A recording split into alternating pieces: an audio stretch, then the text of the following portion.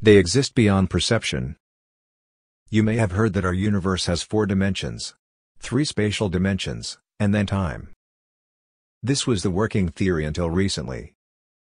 It's now understood that, whilst time is one of the 5 dimensions, there are 4 spatial dimensions. Only 3 are truly comprehended. I work at a company called Visiones. We're a science research company. We're privately funded, and generally tackle things that humanity doesn't yet have a full understanding of. Our aim has always been to bridge those larger gaps in our knowledge. I work in the Outreach Public Monitoring Department. Some of what we do involve members of the general public, who don't quite know they work for us. But my exact field is an important context, and even being that specific is a little risky. I don't want this tracked back to me if my superiors find this. As far as I'm aware, very little information about our company is kept from me. From my understanding of where I stand here, I'm allowed to know about everything we do. So, to the best of my knowledge, what I'm about to tell you is the exact same as anybody else in Visiones knows minus some of the more exact science. That's not my field. This started about 7 months ago. We were working on ways to exceed the zoom level of electron microscopes, and the team managed to get something working. They were able to achieve a zoom level of 200 million, roughly double what was previously possible. We thought this would help some of the other projects we have going on, but instead, something strange was discovered. Tiny particles, previously unknown to science, that were seeming to grow and shrink in and out of existence. No energy transfer. It seemed as though these little things were breaking the laws of physics, and creating energy from nothing, and destroying energy to become non-existent. Due to the unknown origins of this particle, we refer to it internally as the null particle. The first hypothesis was that as one particle dies, another is made. It would explain where the energy is coming from. But this theory was quickly tossed aside in favor of another, the idea that our world might just exist on more spatial dimensions than we realized. This sounds like an extreme jump to a conclusion, but all other possibilities were, well, impossible. I'm a fan of the Sherlock novels, so to quote Sir Arthur Conan Doyle, when you have eliminated all which is impossible, then whatever remains, however improbable, must be the truth. Think of it this way: if you were a 2D person, living in a 3D world, your entire perception is just a 2-dimensional cross-section of what's really out there. If a sphere were to roll through this cross-section, you wouldn't see the sphere as a whole, you'd see slices of it as it moves through. From your perspective, there's a 2D circle, that slowly grows from nothing, and then slowly shrinks to nothing once again. I hope I haven't lost any of you with that. But that explanation almost perfectly translates to 3D 4D. A 4-dimensional shape passing through our 3D cross-section that we perceive, would look like a 3-dimensional shape growing and shrinking, or more likely even morphing and contorting. The next thing I knew, Visiones were working on ways to view into or move through this newly discovered spatial dimension, using null particles.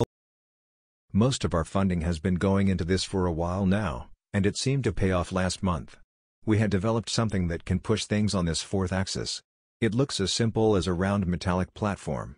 It doesn't appear to move from our perspective, because it isn't pushing objects in a direction we can perceive as humans. Last month was the first successful test. The platform was able to push a wooden chair through. It appeared to slowly lose features: the back, the base, the back 2 legs, and finally the front 2 legs. This is exactly how we had expected it to look visually. But the amazing part was that the chair didn't come back. We had successfully proven that this chair had gone somewhere beyond our vision. We tried to pull the chair back, but it was unsuccessful. It seems the chair didn't stay on the platform as it moved through the 4th axis. It had moved through multiple axes at once. Think moving diagonally, but on 4 dimensions at once rather than 2 or 3. A later model corrected this fault. A week ago was the first test on the corrected model. This time we sent through a camera, with a live video feed. What we saw is almost beyond description, and petrified every one of us in that room to our core. None of us wants the company to continue with this project, but we all know something has to be done.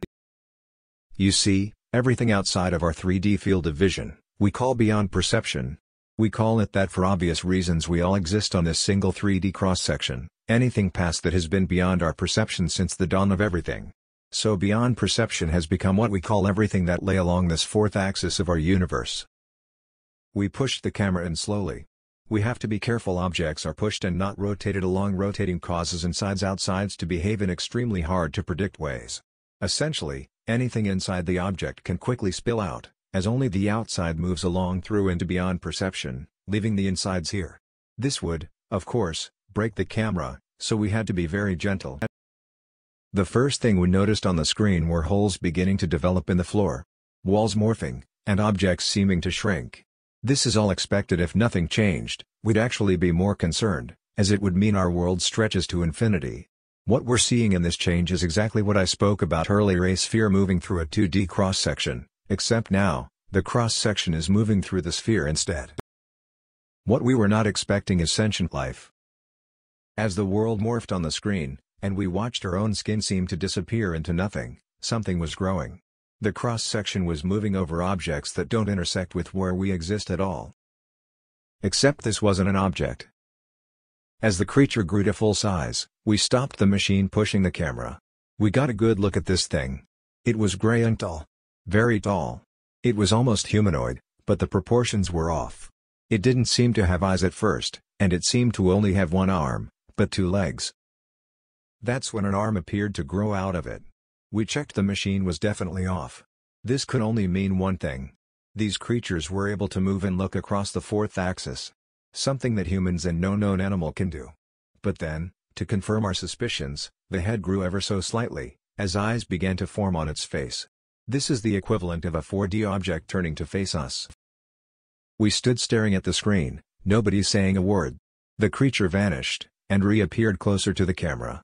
This meant it had used the fourth axis to hide from us as it moved. Whether this makes the creature intelligent, or was just a fluke in its walking pattern, we don't know. But we do know that it knew something was off, as the next thing it did was pick up the camera. This must have caused the camera to rotate slightly on the fourth axis, as we immediately lost visual. We've not broken any new research or discovered more in the past week.